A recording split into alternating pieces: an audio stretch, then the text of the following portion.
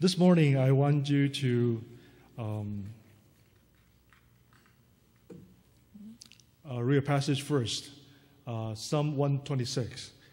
I have it on the screen, okay?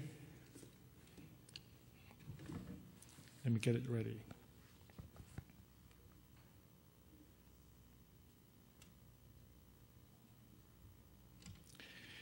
Okay, Psalm 26, Let's read it all together. When the Lord restored the fortunes of Zion, we were like those who dream. Then our mouth was filled with laughter, and our tongue with shouts of joy. Then they said among the nations, the Lord has done great things for them. The Lord has done great things for us. We are glad. Restore our fortunes, O Lord, like streams in the Negev. Those who sow in tears shall reap with joy. He who goes out with weeping, bearing the seeds for sowing, shall come home with shouts of joy, bringing his sheaves with him. This is a familiar song for most of us. I don't know which part you like the best, this song. In the middle of the song says that God, the Lord, has done great things for us. The Lord has done great things for us. For Israel people, this song particularly talking about returning from exile, according to some commentaries. It is a great thing because for Israel people, they were able to come back from a terrible time, from their exile, living as a slaver, just similar to the time they spent in Egypt. God allowed them, bring them back from exile so they can come back to rebuild the country, to rebuild their home. And they look forward to this day. So when it happens, they said they're so full of joy. Not only that, but also the people that are surrounding them, the other nations, people that they were not Israel people. They are very surprised. So they say, the Lord has done great things for them. And the people of God, they say, yes, the Lord has done great things for us.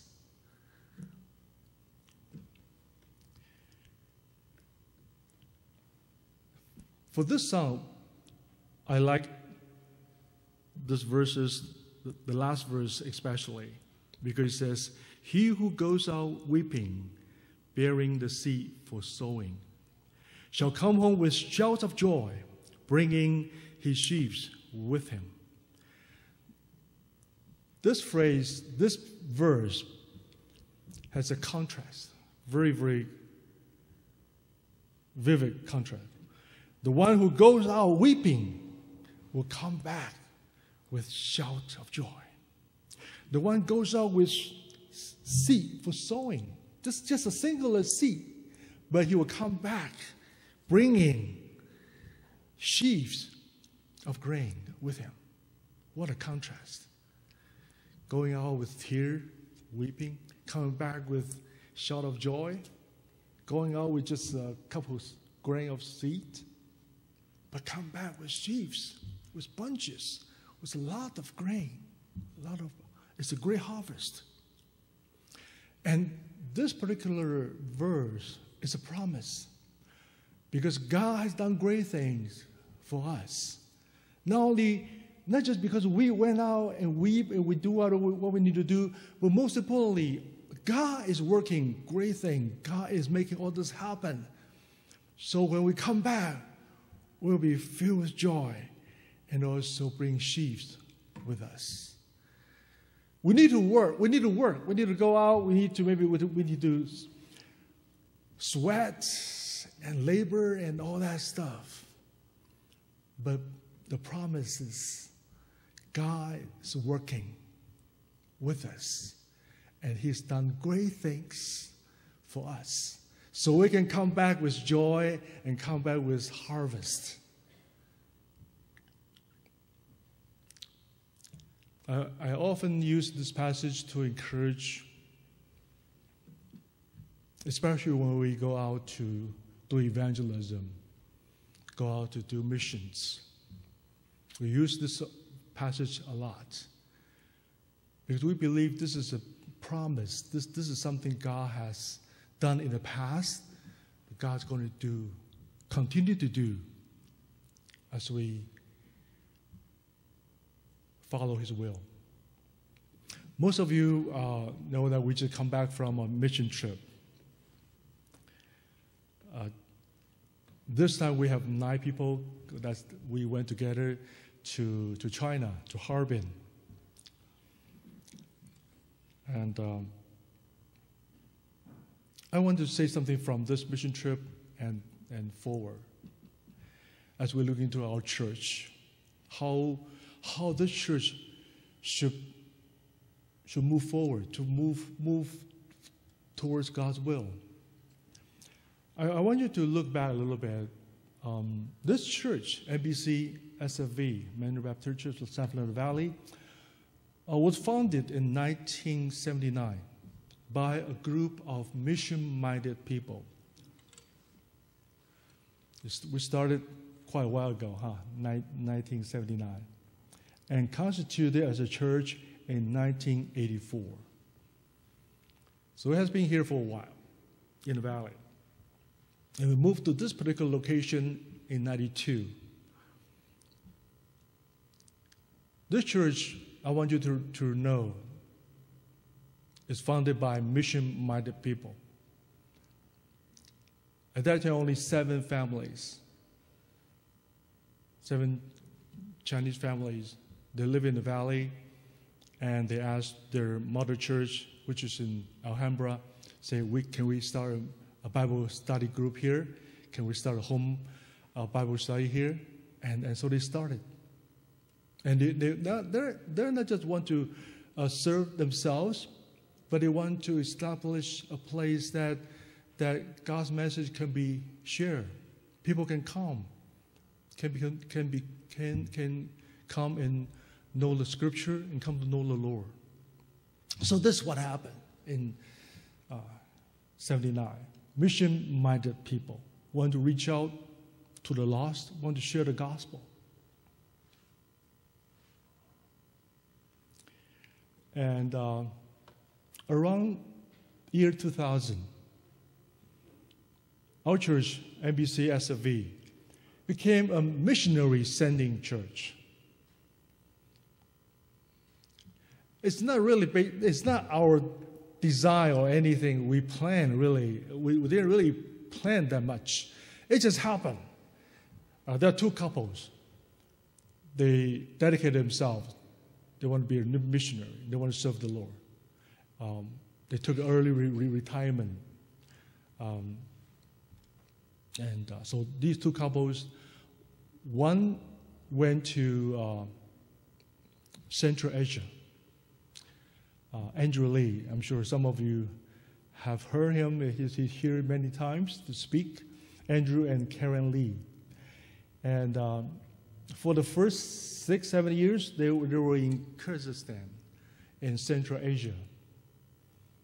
And from 2006 and present time, they are in Taiwan. And their ministry, God called them to serve a very particular group in Taiwan. You know, there's a lot of foreign workers in Taiwan. Currently, there's about 650,000 foreign workers in Taiwan. People from Philippines, people from Vietnam, and Indonesia especially. They're seeking work in Taiwan, and so it's a huge number. There's 650-something thousand people in Taiwan. And Andrew and Karen, they serve particularly the people from Indonesia. And they are the biggest group. They're the largest foreign worker group in Taiwan. And there are about 250,000 people came from Indonesia to work in Taiwan. So they ask the churches, they invite churches to come together to serve them and to help them adjust the life there, and also in the process of reaching out, share the gospel with them. Because those people from Indonesia, they will not have any opportunity to hear the gospel when they're in their home country. Now they're working in Taiwan, so they had a great opportunity to hear the gospel. That's why Andrew and Karen, they took this opportunity and asked the churches to help them spread this. They just take this opportunity to share the gospel with those people that are from Indonesia. And people from Indonesia, as you know, they are mostly Muslim faith. And it's not easy to reach out, to talk to them, to share with them the gospel. But God opens the door for them. And if next time when Andrew came, allow him, listen to him, and then what God has done tremendous work through their effort in Taiwan. It's wonderful. So we're proud of them. We're proud of Andrew and Karen, what they're doing in Taiwan. And another couple, Bob and Amy Chen.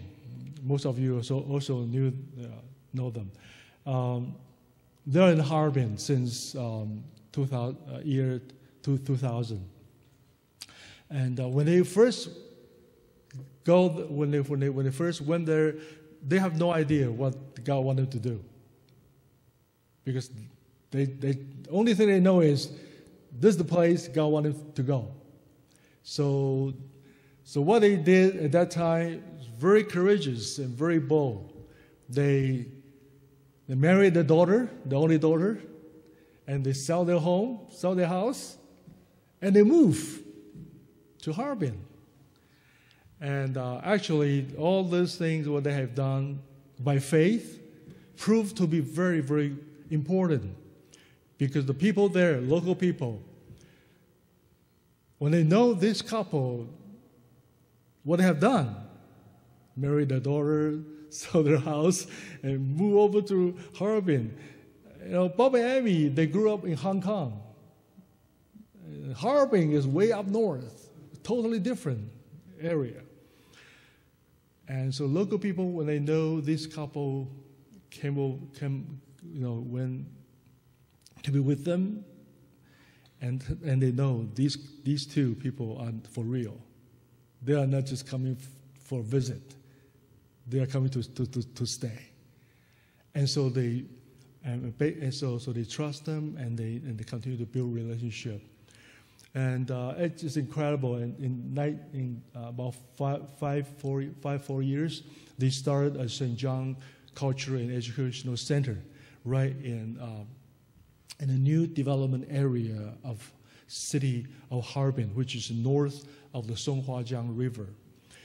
And the new development area is a college town.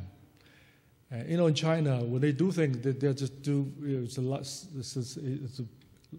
large scale. And they actually, what they did is they moved 16 to 18 colleges, universities to the area. Some of them are new, some of them are from the older campus. They moved to the new development area. So they just built a college town there. And somehow God just provide a place, a lot, for Bob and Amy to build this center, to build this St. John Cultural and Educational Center. So they can serve the community, they can serve the people there, the student there. And for 4 years. And in 2008, they start a kindergarten. Bob and Amy, when they were here in the States, they were engineer. Bob is an engineer, and Amy is working industrial sector, and they have no experience with education, especially running a kindergarten. They have no idea, but somehow God just opened the door for them, and since then, almost 10 years now. Let me show you some picture.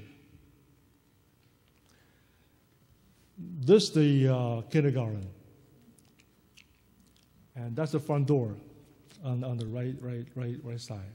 And this is the educational and building and the main hall, and the picture on the right is the newest addition of on the campus, which is an indoor gym. It's a gym.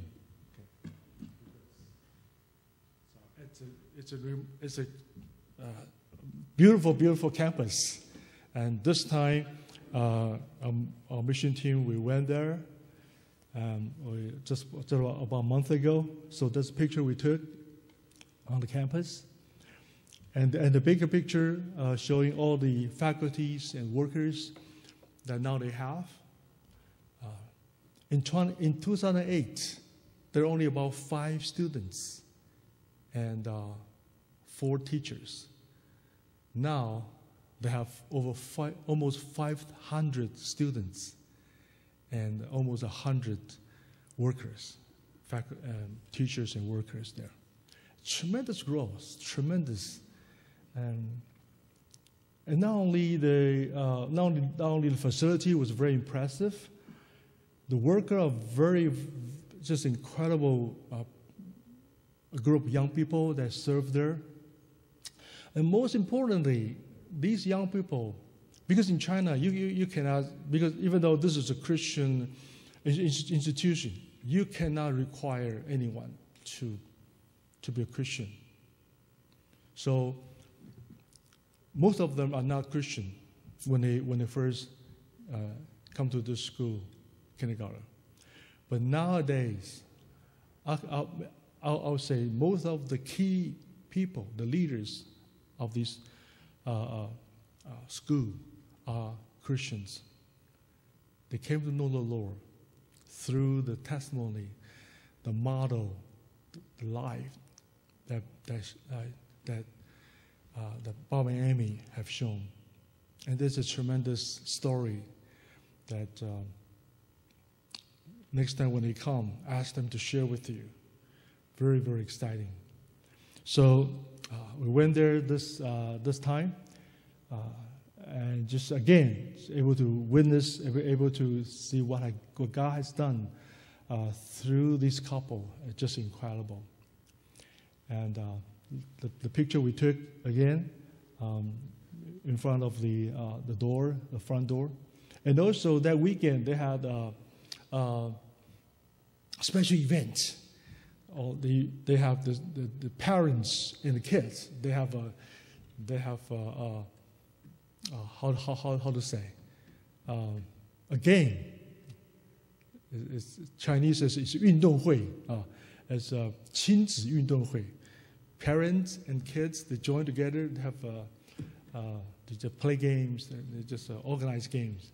Incredible time, and this is this annual event that they have.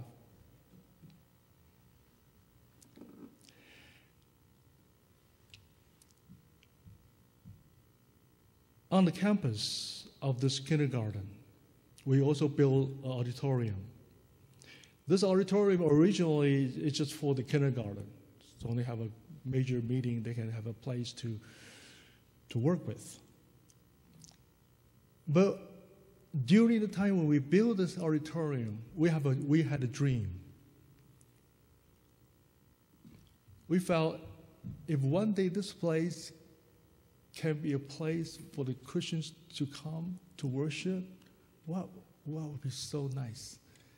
It's just a dream, actually, because in China, if you know something about China policy, almost impossible. And also, this is an educational institution. Education cannot be mixed with religion. And China is very strict on this. So this is almost just a dream. There's no possibility. But we build, but we just pray, and hopefully something will change, something will happen. And amazing thing did happen. 4 years ago, as a local house church leader, and it's a she, a lady pastor, and she's very brave. And she has been planting churches in Harbin for many years. He has been arrested and persecuted many times, but she continued to serve, continued to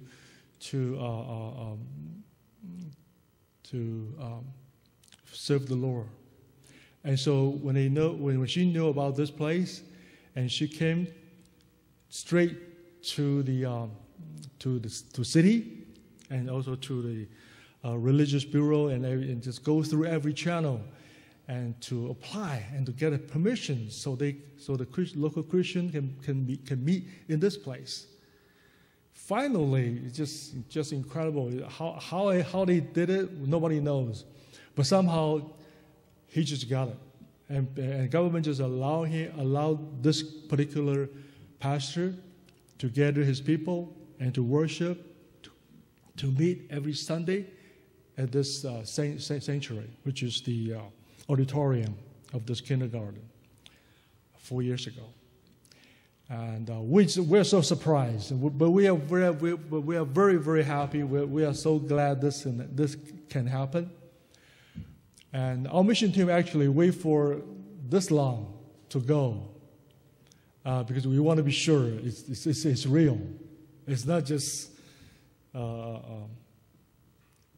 it's not just say okay and then turn out to be wrong. So 4 years later, and every Sunday, people gather, worship in this place. And this is the choir, the church choir.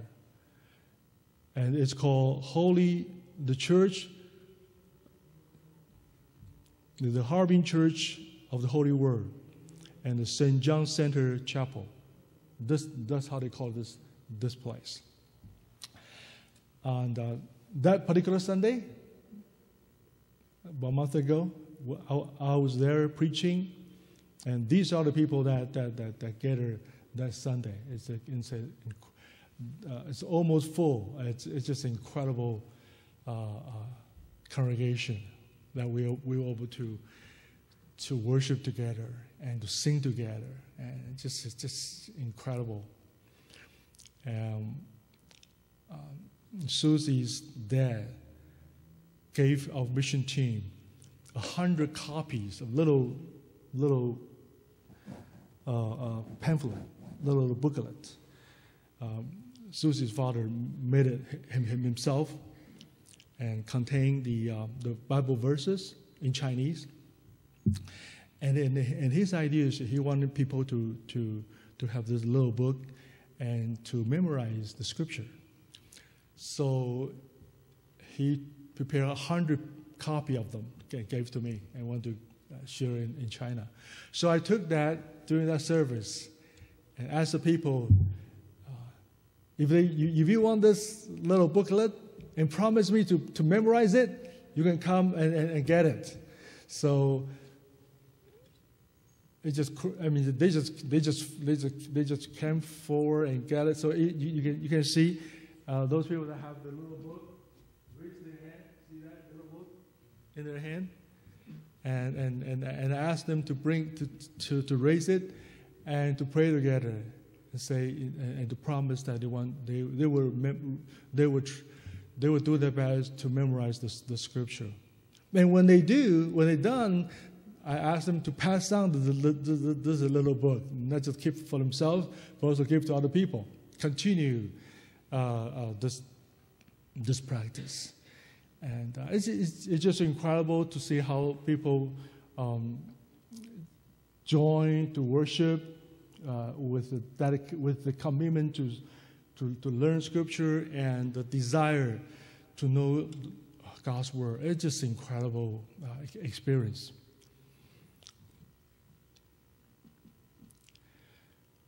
So from a mission-minded church to a missionary-sending church, I think the question for us today is, our church, this church, need to move forward to become a missional church.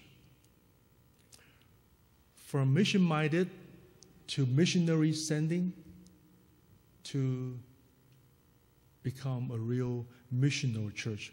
Missional is a new word, meaning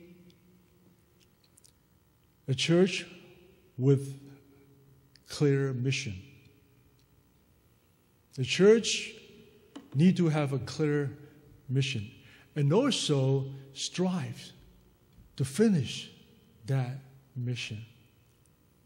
The mission-focused church.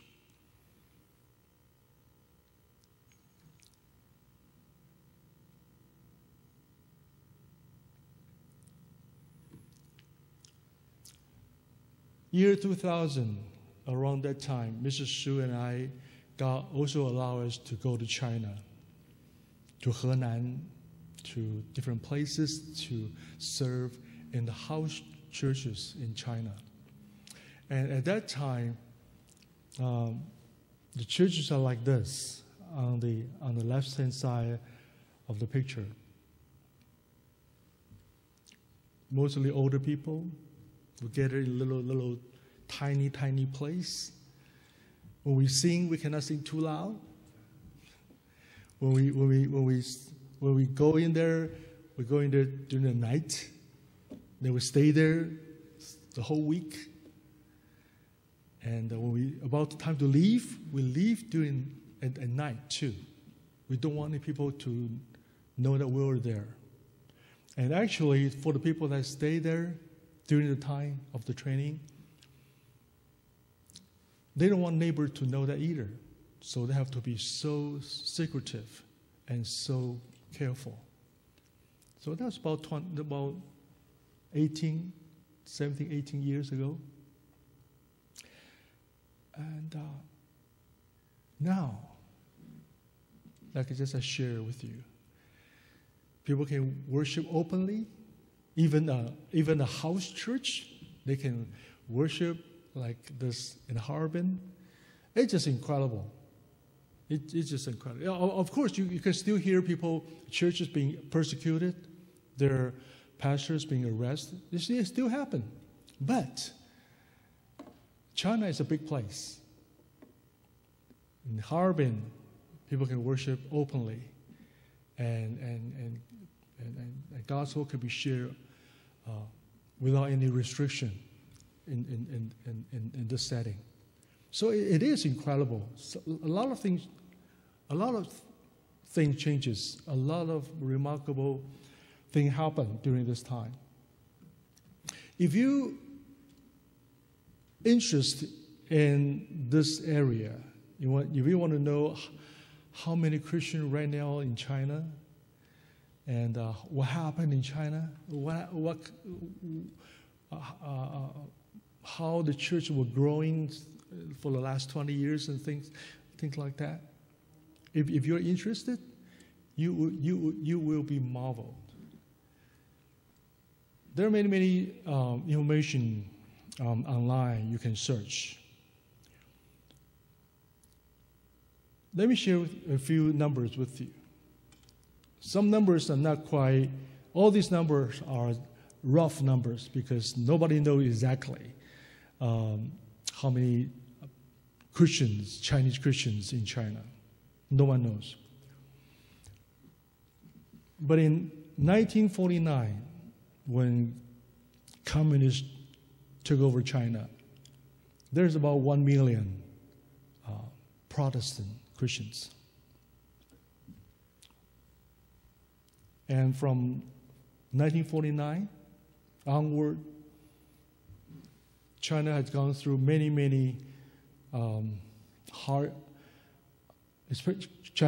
churches have gone through many hardships, persecutions from 49 and on.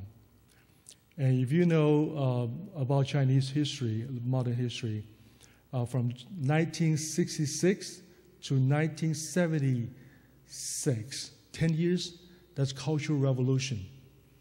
During that time, Chinese churches basically been shut down.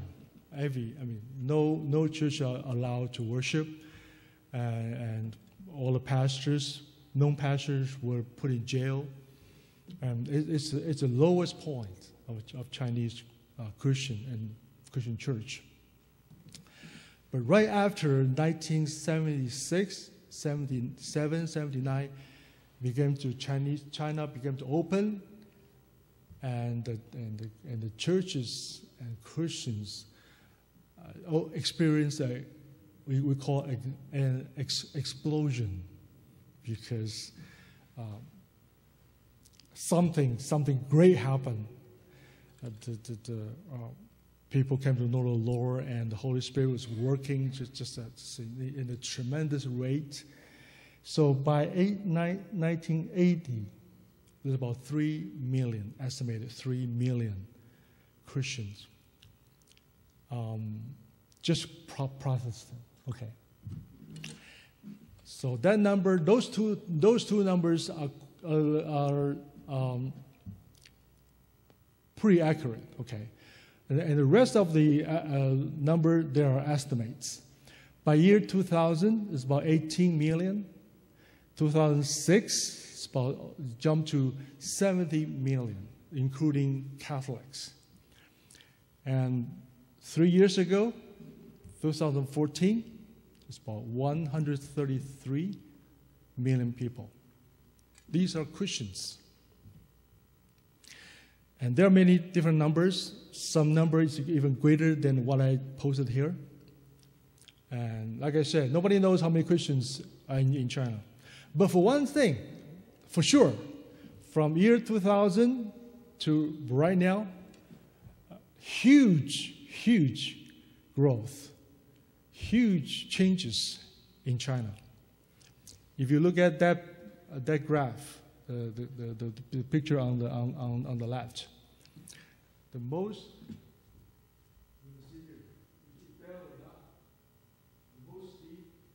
growth happened to be between year 2000 and right now, and also continuing this growing rate. And there are people estimating by 2025 there will be that many people, and by 2030, many people estimate that China will be the largest Christian country in the world. Just imagine that. And we are right in the process of this change.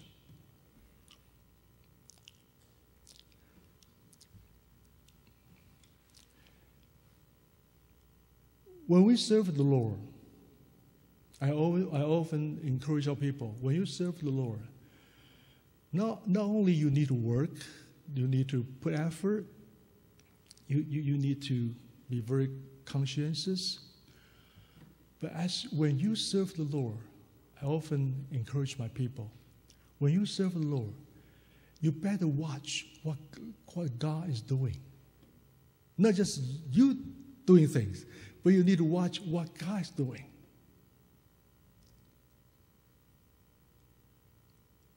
Because when you notice what God is doing, then you better join God's work.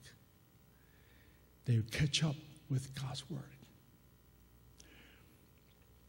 I think for our church, for MBCSFV, as we continue to move forward, we need to know what God has done great things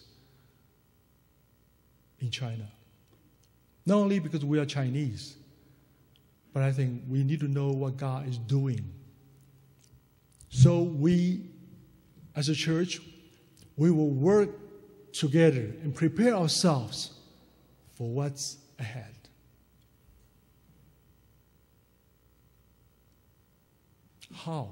How to be a missional church? Let me just share briefly a couple things. We need to be aware that we, as a mission church, there's a guiding principle. Church was born out of mission, needs to exist for mission, and eventually accomplish God's Great Commission. We need to, again, realize and need to, again, see very clearly, church, every church started by mission. And also, church need to exist for mission. And church has to carry out the Great Commission the Lord has given to us. If we realize this and if we hold this guiding principle and firmly, then this is a mission church. This is a missional church. So let me just lay out this with you before you. Church was born of a mission, need to exist for mission, and eventually accomplish Lord's Great Commission. And the biblical promise, what I just shared with you early in the service, he who goes out weeping, bearing the seed for sowing, shall come home with shouts of joy, bringing his sheaves with him. This is the promise God given us. And God promised to do great things. And he has done great things. And he will continue to do great things among us. And we need to hold on this promise and to work with God and to continue to be in the will of God. Recently, the Mandarin congregation, we're reading from 1 Corinthians, the book of 1 Corinthians. And we just, again, reminded by the Lord. When Paul started his work in Corinth, you know, Corinth is a Greek city and full of great things. It's a commercial city. It's a very rich city.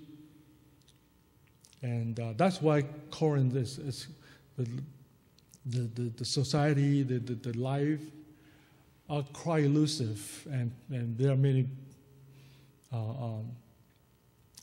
temples, and there are many idol worship, and also their life because of the commercial, because of the location of the city, the Corinth. It's very complicated and also very corrupt. So when Paul got into the city,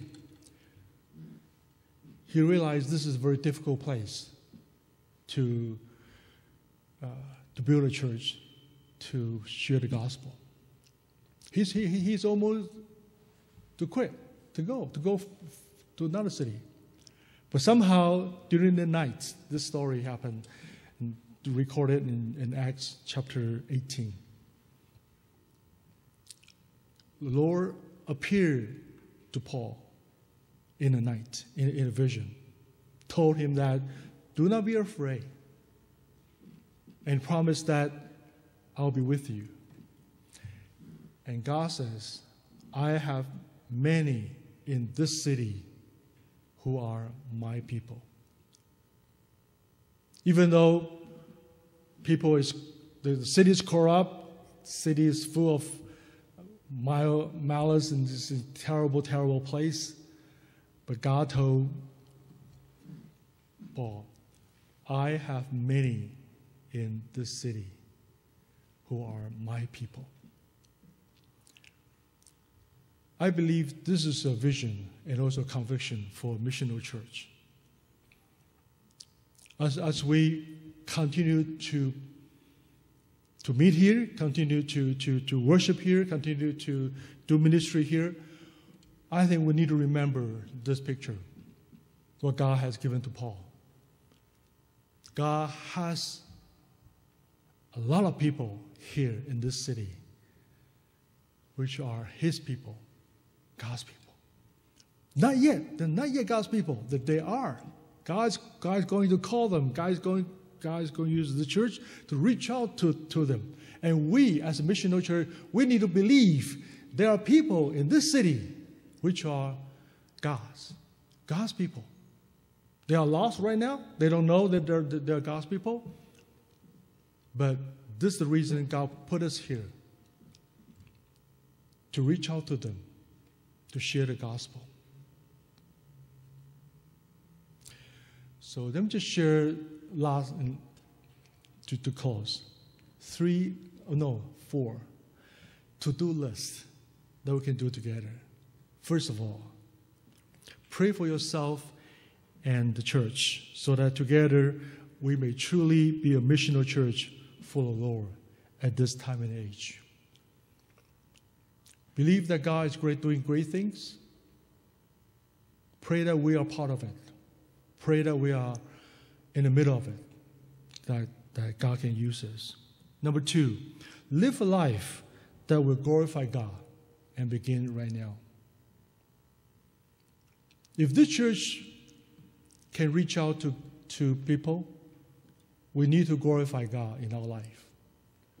If our life doesn't do that, we cannot. There's just no way people will listen to us or even come to us to hear the gospel.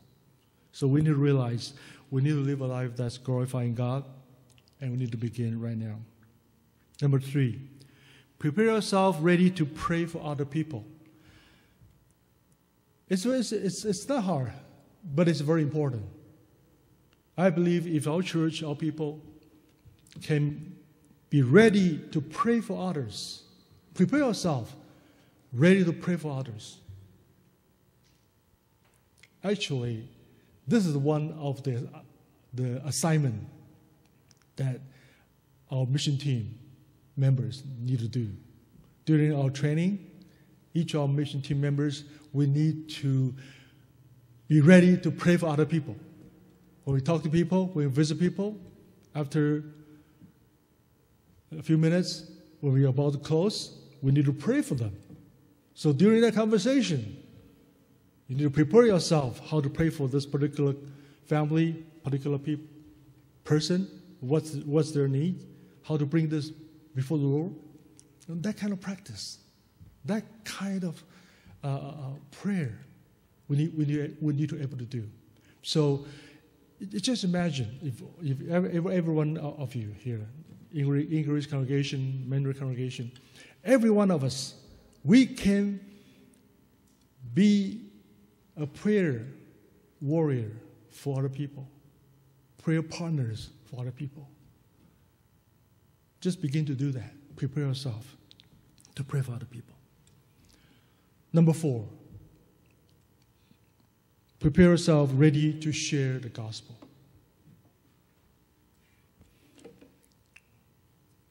Don't think that only the pastor can do this. In our mission team, we train our people, each member, to share the gospel. Doesn't have to be long. It needs to be concise, to the point, and with conviction. Share the gospel. Just imagine if each one of us, we can do this from our own experience, based on the scripture, share the gospel. I believe if we can do this, we are a missional church. We can accomplish the Great Commission, what God has given to us. We're in the tremendous time. The opportunity God has given us is incredible. I do hope that We'll continue to see God doing great things for us, among us, through us, and help us to be faithful to His call. Let us pray. Dear Father,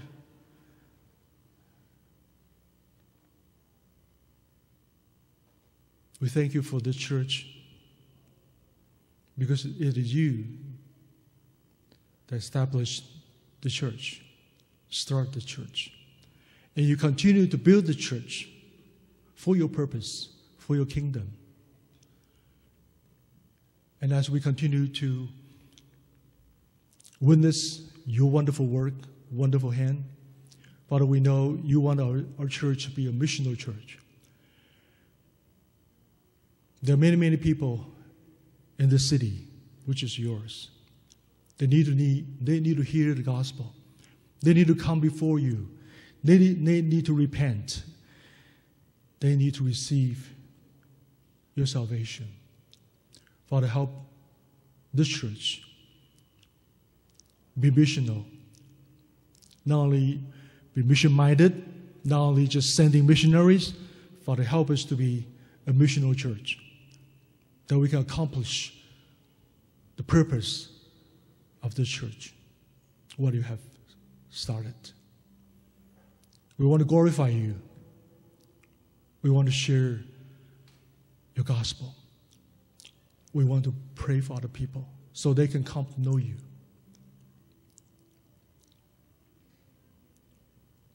Father, again, this morning, we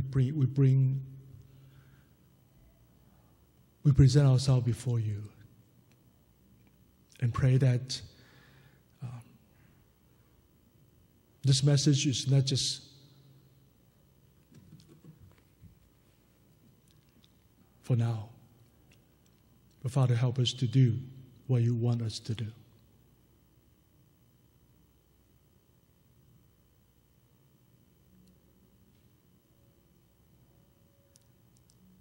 We thank you. May our prayers be pleasing to you. In Christ's name we pray. Amen.